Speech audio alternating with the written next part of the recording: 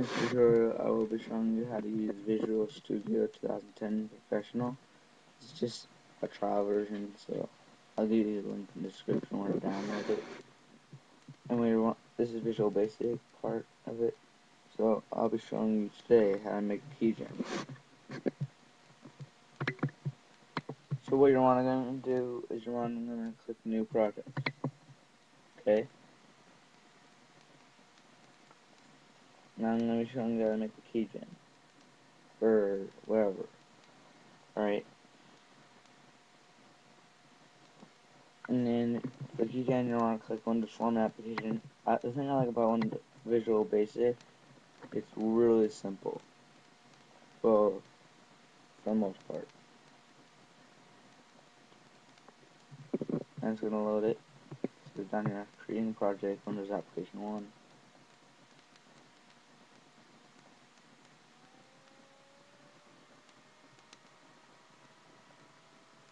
I haven't really figured out how to make it into EXE. Some people know how, but I haven't had enough time to search how to do that. But I'm going to show you how to build it. Yeah.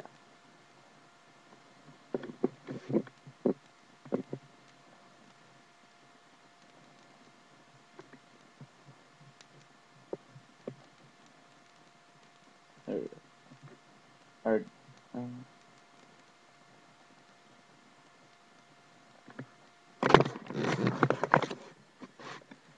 It's creating a project now. It says creating a project, Windows Application 1, project creation successful. But it's still loading. Okay. Alright. First, you wanna, I usually expand it a little. Alright. And then you're gonna wanna create some labels. Just say label. And change this here.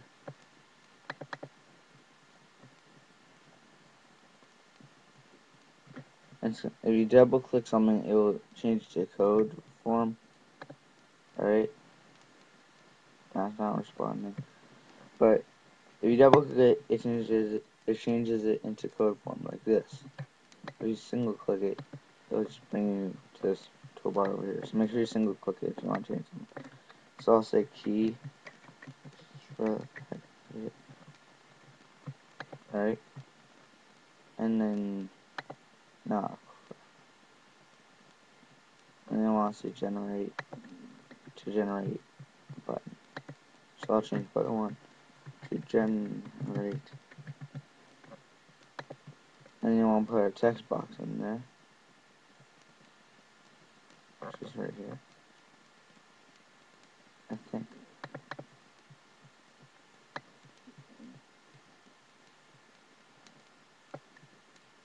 Yep. Alright, put that there. I like line things up, so. Yeah. And you want to do, what I'm going to do is I'm going to make two KeyGens. One for 32-bit and one for 64-bit. So you click generate here, it'll create 64-bit. And in fact, I should click this again and change it to 32-bit key.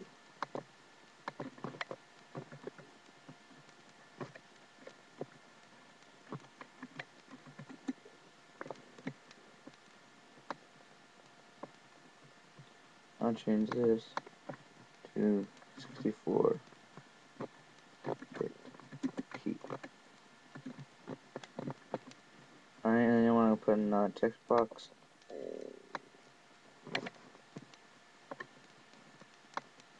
Line up. You want to see another button.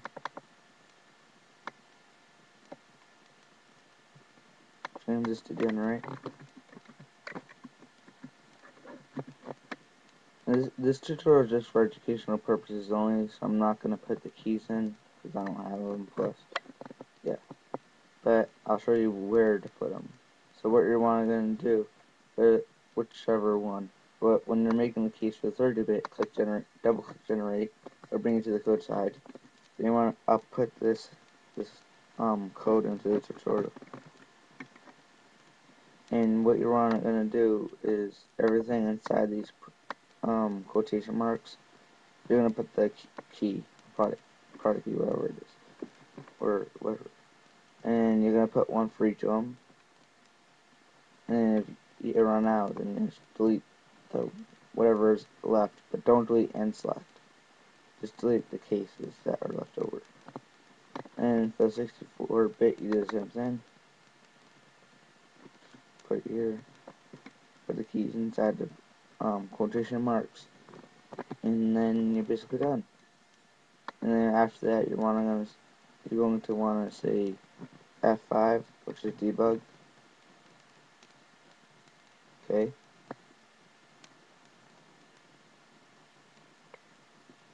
And it's gonna make a little demo of it.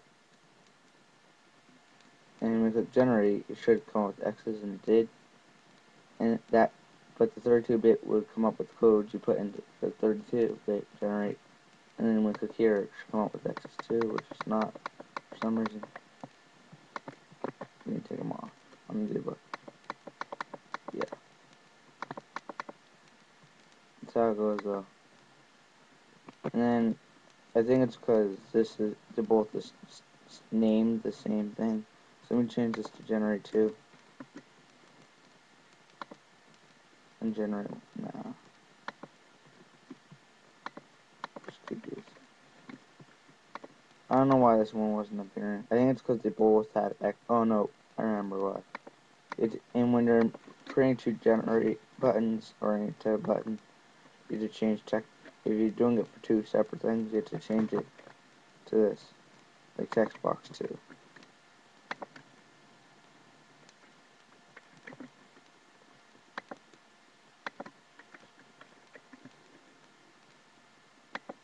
And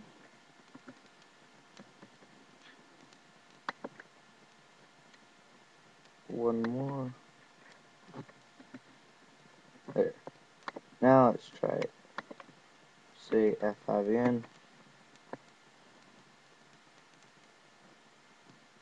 Okay. Click here, generate. X's appear. Click here. X's appear. There, we made a simple KeyGen. The X's you put in the product key, wherever it is called. And you want to say build. And you want to say build Windows Application 1. And just build succeeded.